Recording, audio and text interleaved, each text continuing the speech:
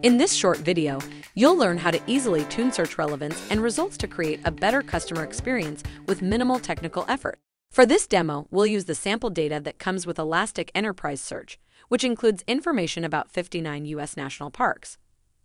We'll explore the relevance tuning section to change how documents are scored, which can change the order in which national parks are returned for any given search.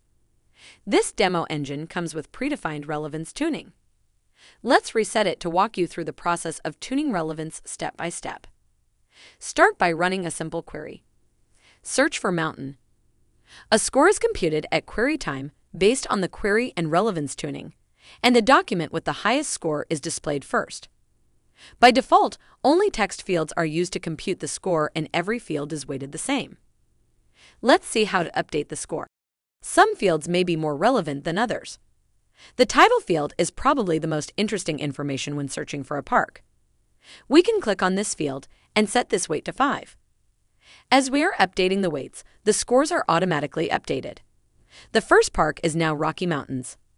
Other fields could be totally irrelevant for users. An example is the NPS link.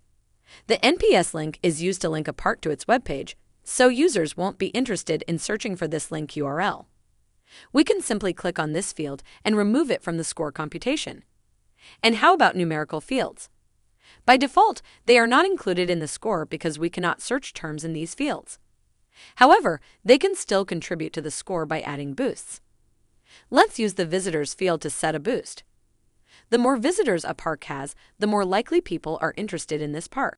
Click on Add Boost and add a functional boost. You can choose the function that will be used to boost the score, select the linear function, and leave the other parameters as default. We will simply multiply the score of each park by its number of visitors. Now the first park returned for the mountain query is the Great Smoky Mountains. There are other boosts that you can set up, such as value boosts and geo-proximity boosts. You can find more details about this in the Elastic App Search documentation. Once you are done with managing the fields, click on Save to apply this tuning to your engine. Thanks for watching this short video on how to tune relevance. If you'd like to learn more, check out our Elastic App Search Quick Start.